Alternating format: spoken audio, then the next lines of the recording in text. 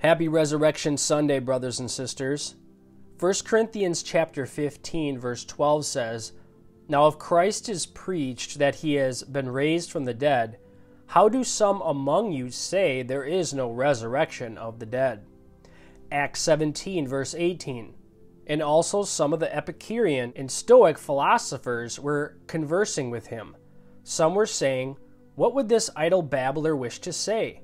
Others, "He seems to be a proclaimer of strange deities," because he was preaching Jesus and the resurrection. Acts 17, verse 32. Now when they heard of the resurrection of the dead, some began to sneer, but others said, "We shall hear you again concerning this." Acts 26, verse 8. Why is it considered incredible among you people if God does raise the dead? 1 Corinthians 1:23. But we preach Christ crucified, to Jews a stumbling block, and to Gentiles foolishness. In Hebrews 11:19, Abraham considered that God is able to raise people even from the dead, for which he also received Isaac back as a type. Now the question Paul asks in the verses of 1 Corinthians chapter 15, 12 through 19, explains what prompted him to write the chapter on the resurrection. Paul now proceeds in verses 12 through 19 to show the logical consequences that would follow if Christ truly had not been raised from the dead. He will clearly demonstrate that such heresy undermines the entire foundation of the gospel. Now here's the summary of the results if Christ had not been raised from the dead. Number 1, there is no resurrection at all. 2, our preaching is in vain. 3, your faith is in vain. 4, they are false witnesses. 5, not even Christ has been raised. 6, your faith is worthless. 7, you are still in your sins. 8, those who have died have gone. And 9, we are of all men most to be pitied. Now verse 13 says, "But if there is no resurrection of the dead, not even Christ has been raised." Paul will now proceed to logically argue that the truth of the resurrection of all believers was absolutely crucial, and to deny this foundational truth would have a significant consequence. In 1957, Lieutenant David Steves walked out of California's Sierra Nevada mountains 54 days after his Air Force trainer jet had disappeared. He told of an unbelievable tale of how he had lived in a snowy wilderness after parachuting from his disabled plane. By the time he showed up alive, he had already been declared officially dead. When further search failed to turn up the wreckage, a hoax was suspected, and Steves was forced to resign under a cloud of doubt. More than 20 years later, however, his story was confirmed when a troop of Boy Scouts discovered the wreckage of his plane. Another survival story from centuries ago is still controversial. A man by the name of Jesus Christ walked out the Judean wilderness making claims a lot of people found difficult to believe. He was later executed and pronounced dead. But 3 days later, he showed up alive, and there have been skeptics ever since. Verse 14 of 1 Corinthians chapter 15 says, "And if Christ has not been raised, then our preaching is in vain. Your faith is also in vain." Paul's second conclusion, if Christ's resurrection were not true, is that the good news would be bad news. Apart from the resurrection, Jesus could not have conquered sin or death or hell. And those three great evils would forever be man's conquerors. If there was no resurrection, the hall of the faithful in Hebrews chapter 11 would instead be the hall of the foolish. Abel, Enoch, Noah, Abraham, Sarah, Moses, Rahab, David, the prophets, and all the others would have been faithful for nothing. They would have been mocked, scourged, imprisoned, stoned, afflicted, ill-treated, and put to death completely in vain. All believers of all ages would have believed for nothing, lived for nothing, and died for nothing.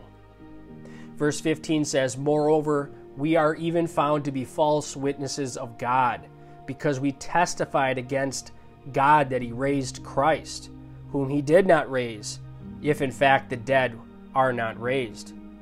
If the apostles, the prophets, and the New Testament writers lied about the heart of the gospel, why should they be believed about anything else?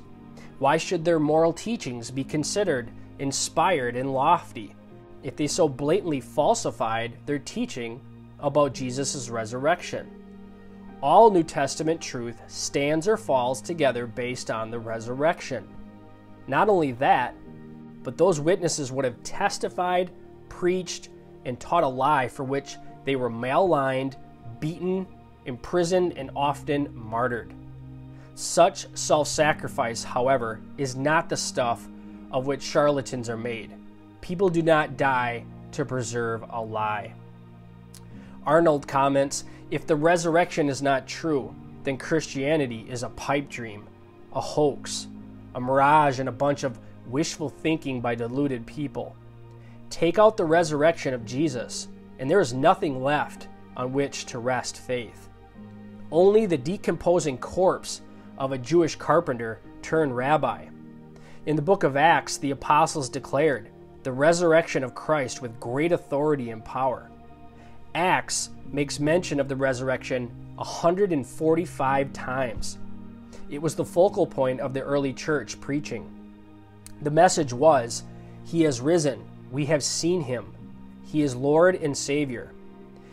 If the resurrection is not true, then the apostles were the world's greatest liars.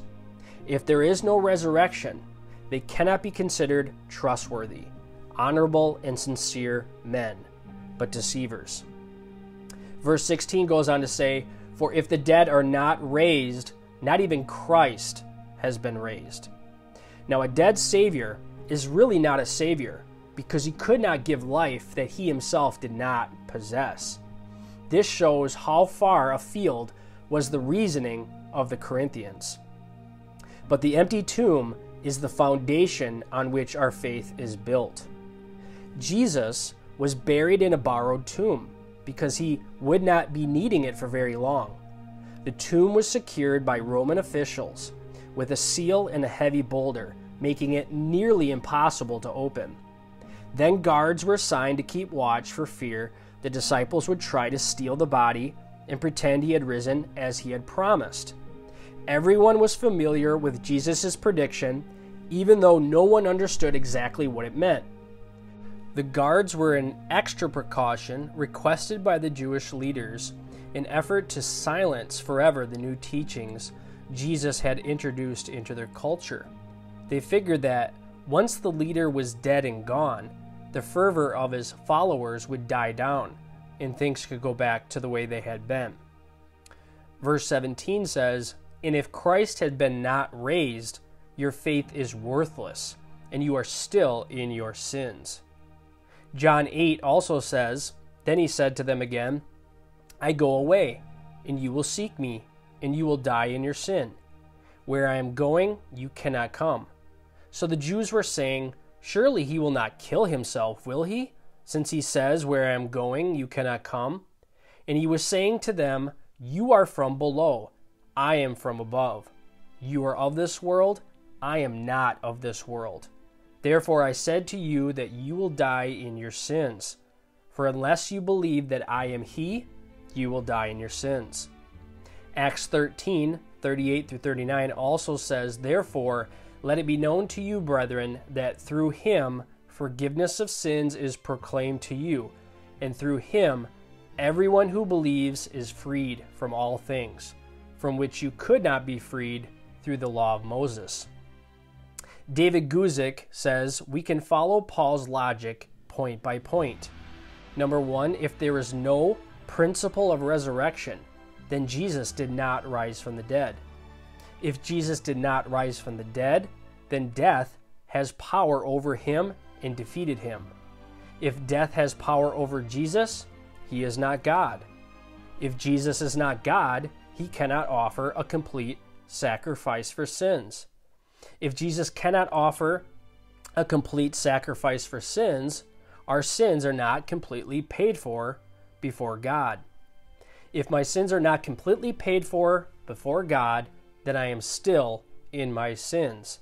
Therefore, if Jesus has not risen, he is unable to save. Christ's resurrection is more than a fact of history. It's the proof of our salvation. Verse 18 says, "Then those also who have fallen asleep in Christ have perished." Arnold comments, "If Christ be not risen, then all of our loved ones who have gone on to be with the Lord, or that we thought went to be with the Lord, whom we had hoped to meet again, we will never see again. Our children, our parents, our relatives, our friends who have died have all perished if there is no resurrection. Because the resurrection is true, we can perish the thought of perishing forever." Lastly, verse 19. "If we have hoped in Christ in this life only, we are of all men most to be pitied." In essence, Paul is saying, if the resurrection is not true, we are far more to be pitied than even non-believers. Without the resurrection, Christianity would be pointless, and anyone who believes in it should be pitied. Without the resurrection, there would be no gospel, no salvation message to believe, no forgiveness of sins, and no hope of a meaningful life, either now or after death. MacArthur says, "To have hoped in Christ in this life only would be to teach, preach, suffer, sacrifice, and work entirely for nothing. If Christ is still dead, then he not only cannot help us in regard to the life to come, but he cannot help us now if he cannot grant us eternal life. He cannot improve our earthly life. If he is not alive, where would be our source of peace, joy, or satisfaction now? The Christian life would be a mockery, a charade, a tragic joke." In conclusion, since Christ is risen, then our preaching is not useless and empty. The apostles are true witnesses who can be trusted. Our sins have been atoned for and we are forgiven. Death has not triumphed over our loved ones, and we will see them again. And life has become meaningful and full of purpose. Furthermore, since the resurrection is true, then the Christian is the most envied person on the face of the earth. For when he or she dies, there will be certainty that the soul and spirit go immediately to be with Christ, and we will return to unite with the resurrected body. Then the resurrected and glorified body will be with Christ for all eternity.